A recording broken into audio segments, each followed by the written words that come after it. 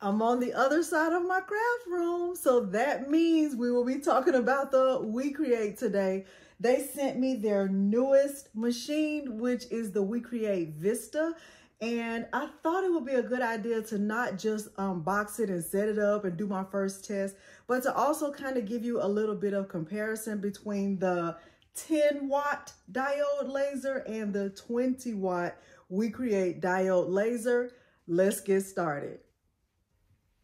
The first thing I'm going to do is measure the outer parts of the WeCreate. So I'm going to just measure the width of it. I've already taken it out of the box. It wasn't hard to do that at all. So this is right about 25 inches in width, and it is about, let's see, 18 and a half inches in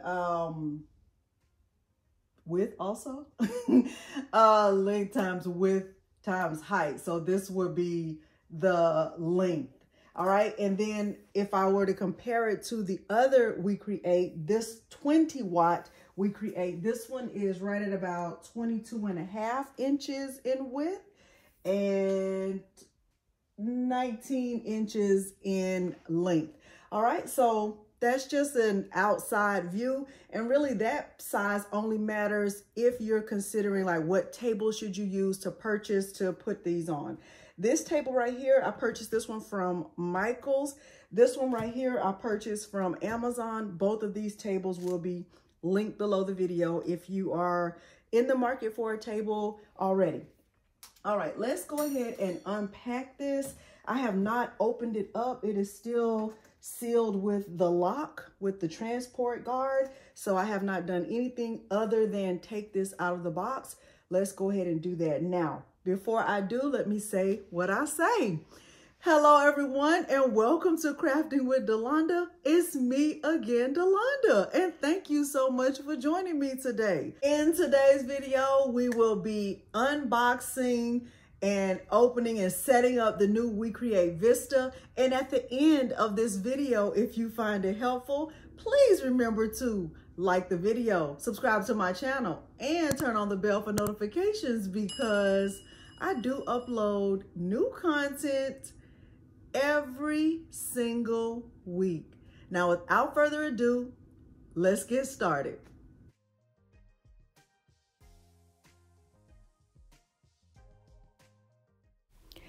Now, I have not removed these pins that are on the left and right, so the machine is theoretically still locked. What I'm going to do first is remove the pins that are on the left and right of the machine. Those are in place to keep everything, all of the packaging in place while the machine is being transported. When you open the machine, you'll notice that there is foam on the top and bottom, and then all of the connections and all of the essential equipment is included.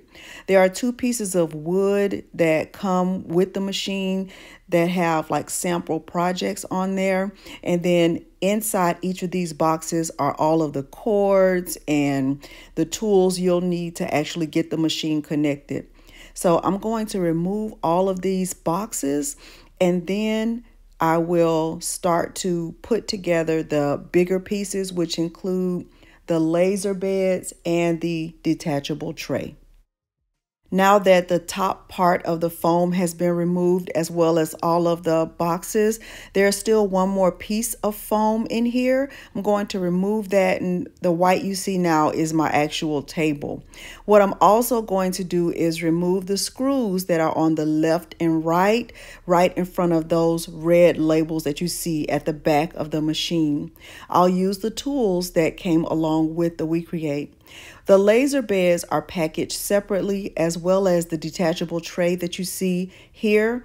That tray goes under the WeCreate to catch any of the cut pieces of wood that you'll work with as you go along. Now that everything has been removed from inside the machine, I'm going to follow the directions on those red labels, which is to remove the two screws. There is a box that is called cable and tool bag holder, and inside this box there is a bag that is filled with tools. This is the USB cord, and then there are some other cords. But inside this plastic bag right here, there are screwdrivers and nuts and bolts. And I am going to find the long screwdriver. Mine has a gray handle. Yours may be a different color. I'm going to use that to unscrew the 2 screws that are on the left in front of that red label and the 2 screws that are on the right in front of the red label as well. Remove this.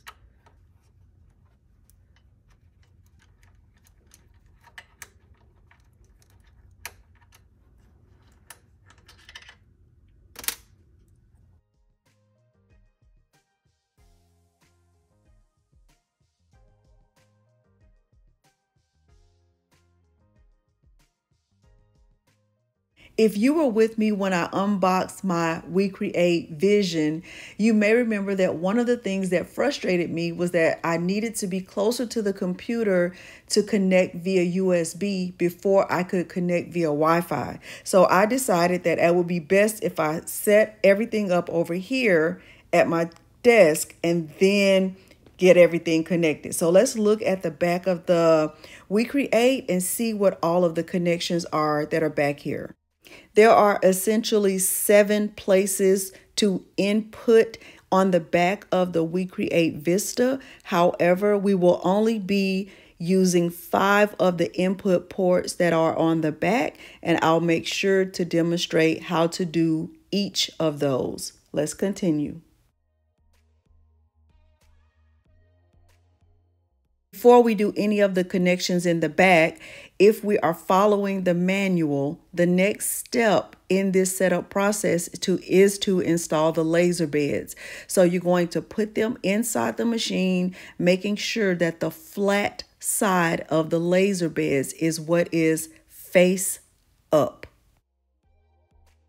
After installing the laser beds, look in your bag of tools. You'll find a small baggie that looks like this. It has 2 little silicone plugs. There is one for the left and one for the right. Make sure to push the silicone plugs all the way in to the left and right. Make sure they are flush with the machine. This will help to make sure that none of the smoke escapes from inside the machine when it's in use.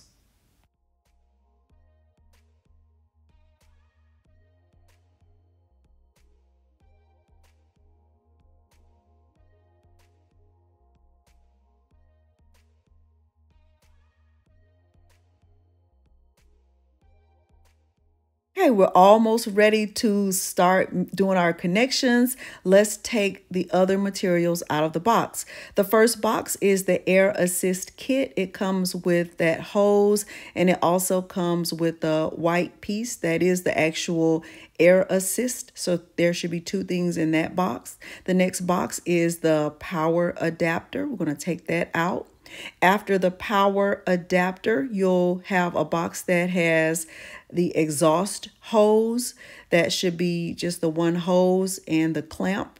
And last but not least, you will have a box that has the rotary kit. Take all of that out of the box. We are going to get everything set up in this tutorial. Now we're ready to start with our connections, and we are going to go in order. First, we'll start with the Air Assist. It comes with that white box and a pipe.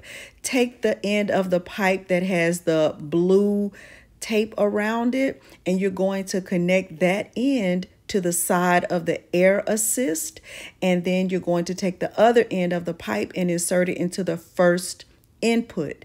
After you do that, you're going to take the end of the Air Assist with the prongs. It has 2 prongs. You're just going to line them up with the 2 prongs that are on the back of the WeCreate Vista, and then you will twist to tighten and secure the connection.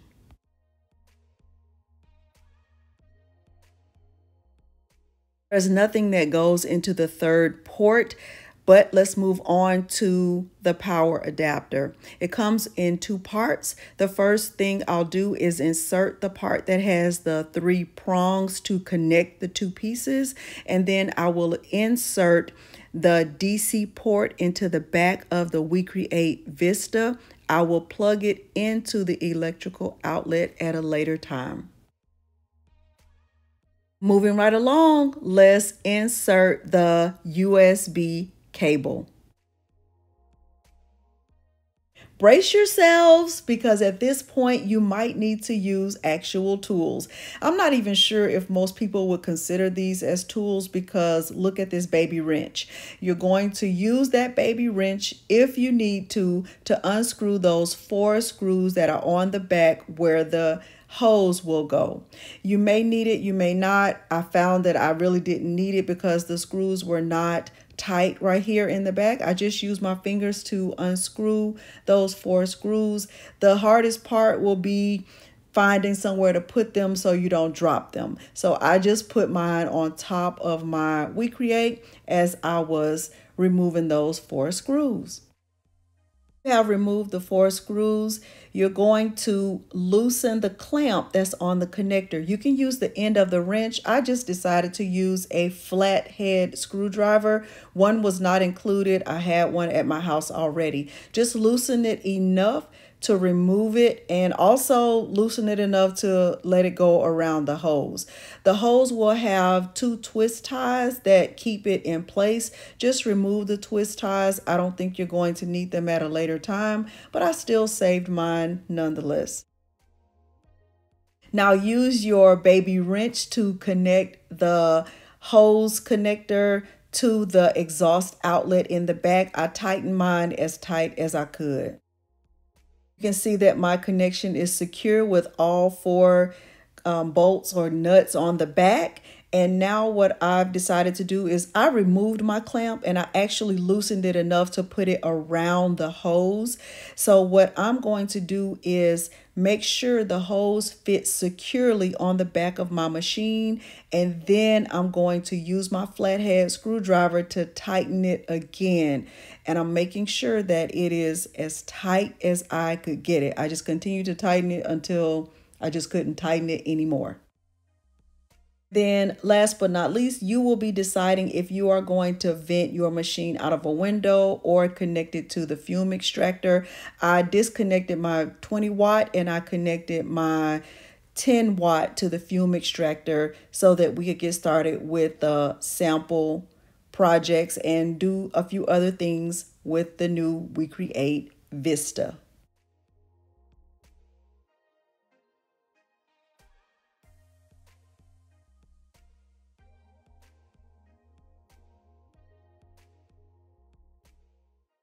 All right, before we move over to the computer, let's just recap. There are 1, 2, 3, 4, 5, 6, basically 7 input areas back here. 1 is inserted. 2, there's nothing in the safety control input. There's number 4 inserted. Number 5, there's nothing in here in the fire safety gas input, and then our hose is inserted here. What I'm going to do now is make sure that my power is connected securely right here, and I will insert this end into my electrical outlet, and we will move over to the computer. I'm also going to turn on the power source back here. Let's move over to the computer so that we can, well, I'm not installing the software. I already have the software installed, but you will be installing the software if this is your first WeCreat product. Let's move over to the computer now. Now, I honestly think it's best if you follow the instructions included in the user manual instead of trying to follow along with me here, because I already have the software downloaded. So this is going to look much different for you if you don't already have a machine. You're going to connect to the settings, make sure your USB is connected. You're going to go to add a machine. You're going to look for the USB first. You'll get the USB connected, and then you'll follow the prompts to add your IP address and connect to the Wi-Fi for your machine. After you have all of that done, then you can go on to create your first project. Go over to the left panel and click on the T for text. And once you do that and click on the canvas, you'll see the word hello will pop up. You can move it anywhere on the wood or on the canvas that you want to. We're going to start with the word hello by doing a line engrave, and we're also going to add an additional copy to do a fill engrave just so you can see what both look like. Before we do that, let's go and get the proper settings. So I'm going to select wood. I'm selecting basswood 3mm, and I will click confirm at the bottom. I'm not going to make any changes to the settings. I'm going to use the default settings that are here. I'm going to click copy and then paste and add the additional copy so that you can see the difference between line engrave and fill engrave. A line engrave is basically an outline. A fill engrave is when you want to have the letters filled in. Most of the stuff in the software is self-explanatory. Some things you'll have to play around with as you go along. Okay, so you have to click refresh. I didn't realize that you had to have the machine open, so make sure the machine is open to click refresh. That's the only way the machine will actually start to recognize what's on the laser bed. So I've clicked refresh. It's refreshing now, and I'll click start, and we will kind of see what this process looks like. I thought I was recording the whole time, and I actually wasn't. So you'll see the start of it, and then you'll see what the end result looks like. Your machine finishes refreshing, it'll start the processing, and it'll let you know the approximate amount of time or the estimated processing time. So according to this, it's going to take 4 minutes. I have to go over to the machine, close the lid, and press the button that's on the outside. So this did really take right at about 4 minutes and maybe 30 seconds for the full processing to complete. And all I was doing was a laser engrave of the word hello filled in and as an outline. This is what the finished result looked like. Next, let's do laser engraving on slate. I did this same exact project previously with my WeCreate Vision. What I'm going to do is use an image, an SVG that I imported from Creative Fabrica. I'm going to select the whole image and group it, and then resize it to fit on the slate that I have. I'm just bringing it down to make sure it fits perfectly. Once I have the sizing correct, then I'll go into the settings and make sure they are accurate. I'm going to select slate with the custom setting that's already there, or the default setting. I am going to just make a couple of changes by changing the settings to match what I want my slate to look like. I do want to do a fill engrave, and I am going to change the power to 78 with a speed of 158. Okay, I'm not making any other changes. Let's see how this goes. I am going to make sure the machine is open. I'll click refresh, and it'll let me know that it's going to take approximately 6 minutes and 48 seconds. I'll go over to the machine and press the button on the front, and let's do a split screen to see how this all looks as it starts to process.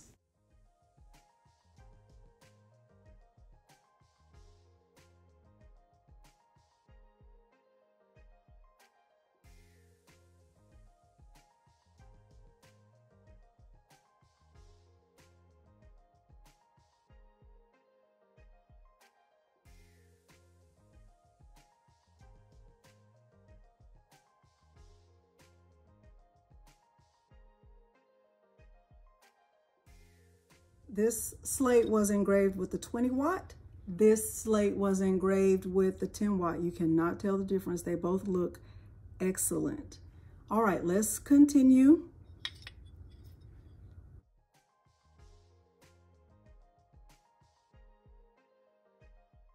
Don't be intimidated, you can do this. If you look at the rotary attachment, there are 4 holes on the top. I am going to take that double step component piece, and I'm going to screw it into the third hole from the middle. So I'm taking the M4 10 screws. They are in the bag. I'm using the same screwdriver from the first time, and I'm just screwing them into the third hole if you start at the center of the rotary attachment. You'll see me do this 2 more times. There are 3 pieces that look like double steps, and I'm just putting the screw into the third hole from the center. So you'll see there's 2 that you can see, and then there's a third one. I'm screwing it in, and I'll do the same thing for the third double step component.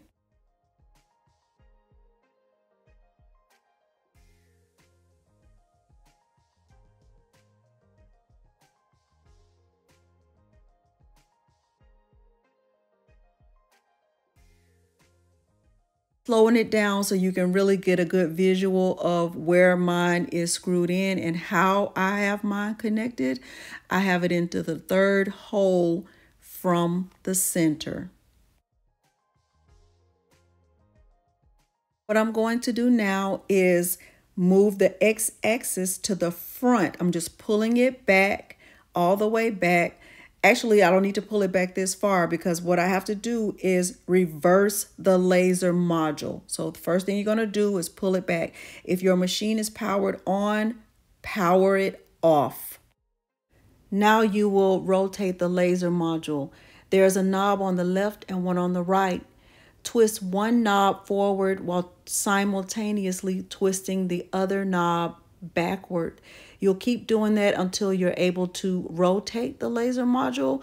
Once you do that, once you loosen the screws enough, you'll just move it down to rotate it and then pull the x-axis all the way back. Then tighten both screws so the laser module does not move. On the left side of the WeCreat Vista inside the laser, you'll see 2 screws on the frame. Use the same screwdriver that we've been using this entire time to remove those 2 screws.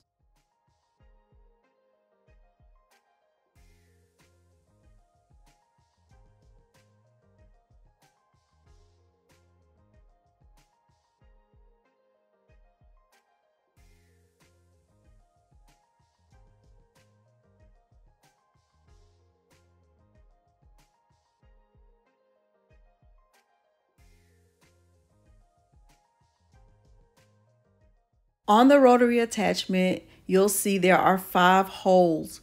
What you're going to do is line up those holes with the locating pin that is on the side panel where you just removed the screws. So you'll see one, I can kind of lift up the lid a little bit. You can see there's a screw at the very front, and then there's another one here in the back. You're going to line up your rotary attachment with those screws that are already there. You're going to use the M4 15 screws. These are the longest screws you should have in your bag of tools, and you're going to screw those in to make sure the rotary attachment is secured to the machine.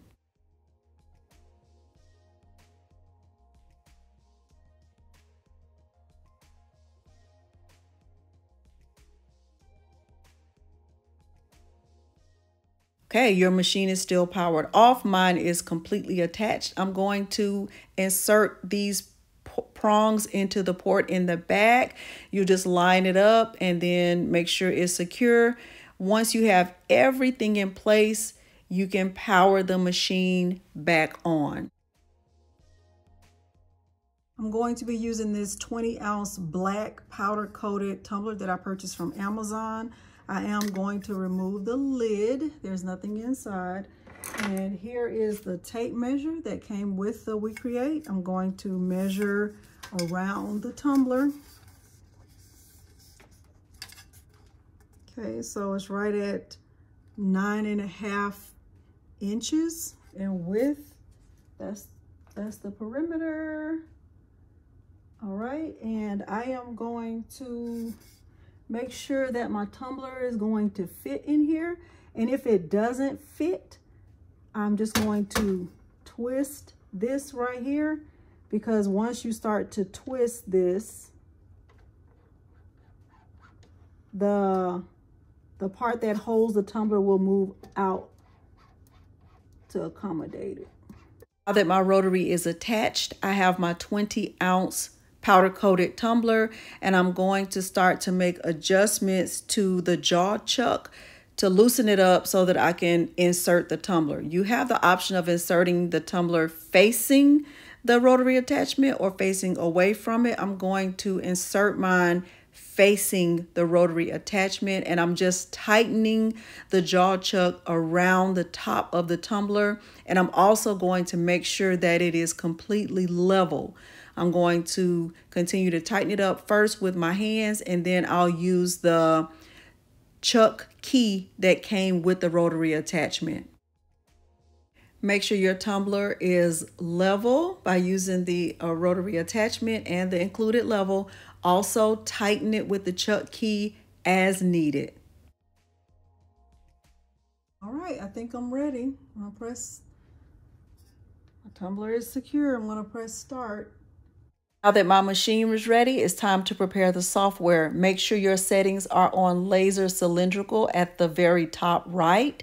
Then download the image you're planning to use. I'm using this cow from Creative Fabrica. It is linked below the video. Bring the image into the software and then just start to resize it. When you see the cow that comes in, this image that I'm using is not grouped yet, but I am going to group it. Choose customization.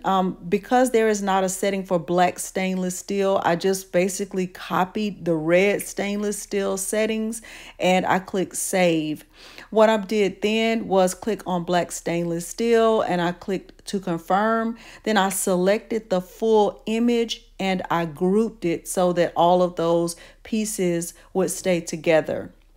The next thing I did was I started to just resize the image so that it would go all the way around the tumbler, but you will need to know the perimeter of the tumbler. So remember, I measured mine and it was at 9.5. That's what I input right there for the perimeter settings.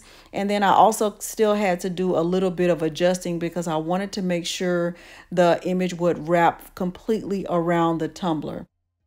Okay, so I have mine set to fill engrave. I clicked on refresh, and my ultimate settings for the power and speed. For the power, I used 78 and I had mine set to a speed of 200. And because this was the first time doing any laser engraving with the WeCreat Vista, this was just a test to see how it would work. I clicked start. And I could see that it was scheduled to take about an hour, and I click confirm here. It was supposed to take about an hour and 44 minutes. I feel like it took upwards of 2.5 hours. Let's go over and see how this looks. Close the machine. And I'm going to press the button to start. Nervous.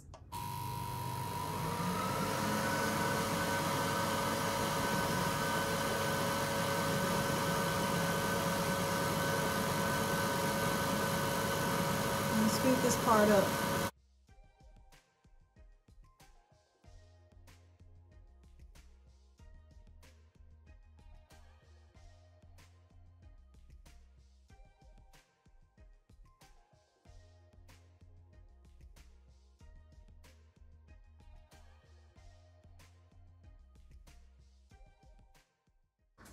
Okay, it's the moment of truth. I am going to remove the tumbler. That is what it looks like before I wipe it down. I am going to go rinse it off and come back and show you my finished tumbler. I'm so excited about this. Now that we have finished 3 complete projects, let me share my overall thoughts about the new WeCreat Vista diode laser engraving and cutting machine. I'll do a little bit of compare and contrast first, and then I'll tell you how I feel about it. In comparison to the 20-watt WeCreat, yes, it is slower, which you can imagine it would be slower. It has less watts. I would say that it's the same size in terms of the footprint the space that it takes up, but it's not as heavy as the 20-watt.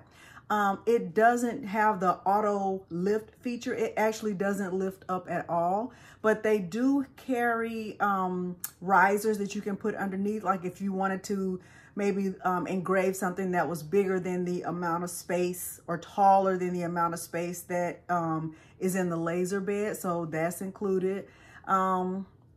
It's different in terms of when you are preparing to do any laser engraving and cutting. When you're in the software, you actually have to keep the lid open in order to focus it. So with WeCreat Vision, the 20-watt, you have to have the lid closed for everything to happen, but you have to have it open in order for the camera to work and focus in on whatever you're engraving. So you know, it's not as fast. It takes more time, definitely, to do any cutting. It took 4 minutes to cut out the letters in my name, which was not a problem because I was just testing it out anyway. I would say that if you are thinking about getting a laser engraving and cutting machine to go into sales, this is, unless you're adding this to a laser engraver you already have, this is probably not going to be useful for that. This is more useful for someone who maybe just wants to get into like the entry into laser engraving and cutting. Maybe you want to just make things for your friends and family, or you want to just be able to, you know, have some knowledge about how to use a diode laser. But this is not for someone who already has a thriving Etsy shop or a thriving platform where they want to produce bulk orders. I would definitely say, you know, start at the 20-watt range. This is not the starting point. However, now when I engraved this tumbler, this took upwards of 2 hours. In the software, it said that it would take an hour and some change, but it took upwards of 2 hours. And I blame myself because, I mean, I could tell that this was an intricate design. I'm very, very, very, very impressed with how it was able to do all of the intricacies that are on this design. It's a cow and it looks so cute. I was very impressed with that. I just felt like it took a very long time, but I could expect that. So if I was trying to churn out 20 tumblers, I know that I wouldn't have my order finished, you know, within 2 days. It would take me a while to get that done. I think that all things being considered, right now, the cost of the 10-watt WeCreat Vista is right at about $700, and I think that's a fair price. I actually think it's a good price, especially because it comes with the rotary attachment, so you can do tumblers. I know a lot of people who get into laser engraving, the first thing they want to do is tumblers and wood products, wood crafts, and you know, if you don't have an extra $1,000 in your budget for a laser engraving machine, then this is definitely the way to go. It was very easy to set it up. I already knew in advance that I would have to have the Vista close to my computer in order to set it up with the Bluetooth before moving it over to the permanent spot. So that was one thing that I had at my advantage. I feel like the rotary attachment was very easy to set up, just like it was for the WeCreat Vision. There isn't anything that I disliked about it. It was just slower. That's really the only thing I can say about it. But I think you can expect that because it's a 10-watt laser and not a 20-watt laser. People ask, can you engrave acrylic? It's not really for engraving acrylic, clear acrylic, because it is a diode laser. I know you can do it with a hack. I have not gotten into doing any hacks at all, and I don't really intend to do any. I will stick to doing, you know, just standard items, tumblers and wood crafts and leather and things like that. Hopefully I have answered any questions that you have about this. Some people have asked, do I have a discount code for the 40-watt laser? I am not sure if my code works on the 40-watt laser because I don't have the 40-watt laser and I don't plan to get one, but you're definitely welcome to try it out. If I have not answered any questions you have about this, please make sure you leave them down in the comments. Hopefully you did find this helpful. If you did, please remember to like the video, subscribe to my channel, and turn on the bell for notifications because I do upload new content every single week. Thank you so much for joining me today, and thanks for watching. Bye.